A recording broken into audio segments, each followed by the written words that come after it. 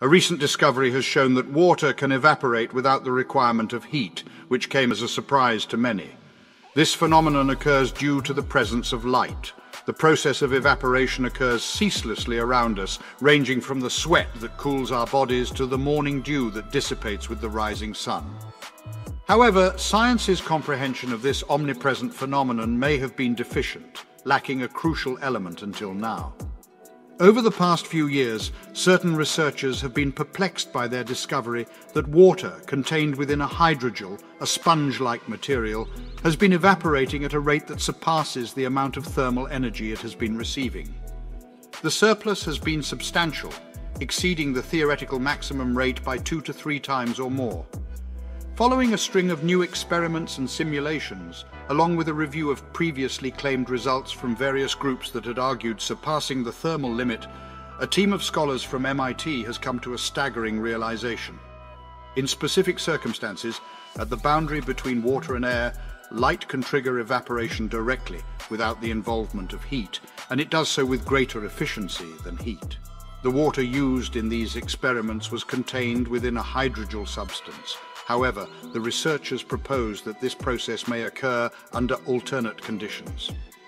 Yaodong Tu, a postdoctoral researcher at MIT, along with 4 other colleagues, published their findings in a paper featured in PNAS this week. Gang Chen, a mechanical engineering professor, was also a member of the team. According to researchers, this phenomenon could potentially impact the development and progression of fog and clouds. Therefore, it is crucial to consider its effects on climate models to enhance their precision. Additionally, it could have significant implications in various industrial procedures, including solar-powered desalination of water. This may even lead to the possibility of alternatives to the current method of converting sunlight to heat first. The discovery is unexpected, as water by itself does not absorb light to a considerable extent.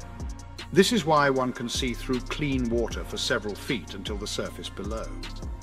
The team's initial approach to utilizing solar evaporation for desalination involved placing light-absorbing particles, which were black in color, into a water container. This was done to facilitate the transformation of sunlight into heat. During their research, the team stumbled upon the findings of another group that had achieved an evaporation rate that was twice the thermal limit. This limit represents the maximum amount of evaporation that can occur given a specific amount of heat based on fundamental physical laws, such as the principle of energy conservation. In their experiments, water was trapped within a hydrogel. Initially, Chen and Tu were doubtful of these findings. However, they decided to conduct their own experiments using hydrogels, including a sample of the material from the other group.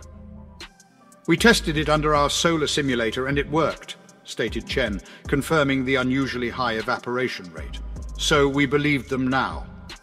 Chen and Tu proceeded to create and test their own hydrogels. The team started to develop a suspicion that the additional evaporation was attributed to the light's influence. It was believed that the photons of light were dislodging clusters of water molecules from the surface of the water.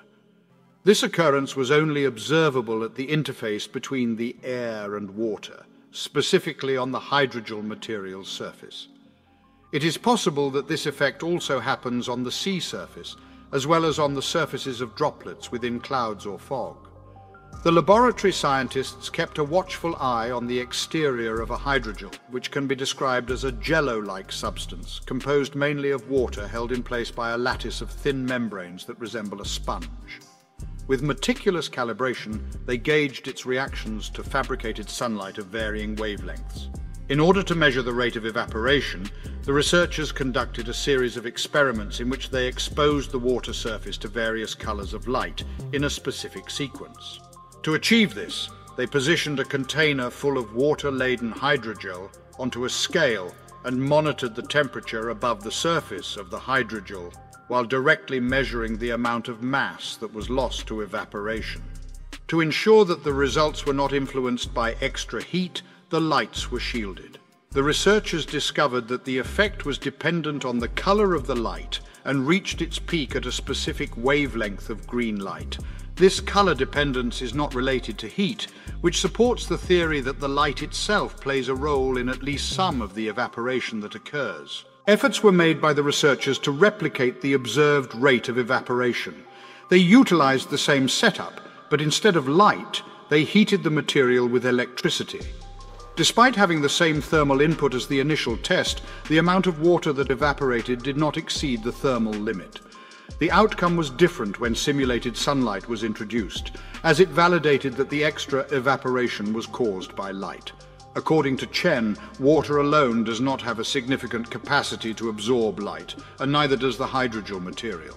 However, when the two entities merge, they become potent absorbers.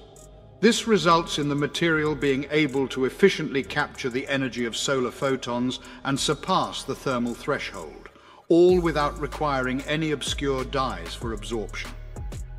The researchers have coined the term photomolecular effect to describe their discovery and are currently exploring ways to implement it in practical applications.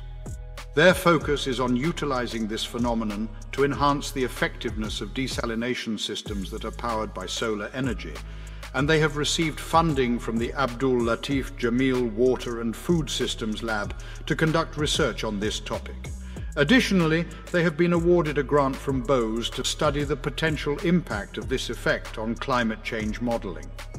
According to Tu, the typical desalination process involves two stages: the evaporation of water into vapor, followed by the condensation of the vapor into fresh water.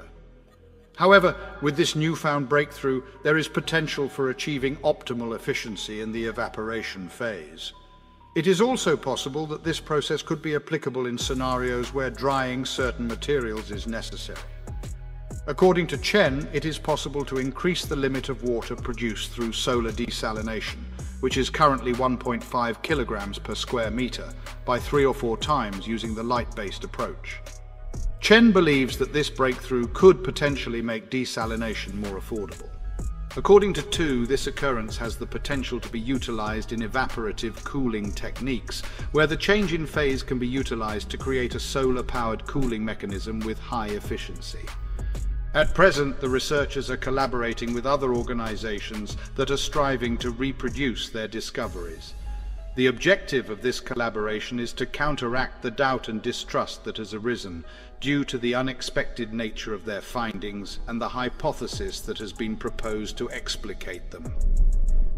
Among the members of the research team were Jiawei Zhou, Xiaoting Lin, Mohammed Al-Shra, and Xuanhe Zhao, all of whom were affiliated with the Department of Mechanical Engineering at MIT.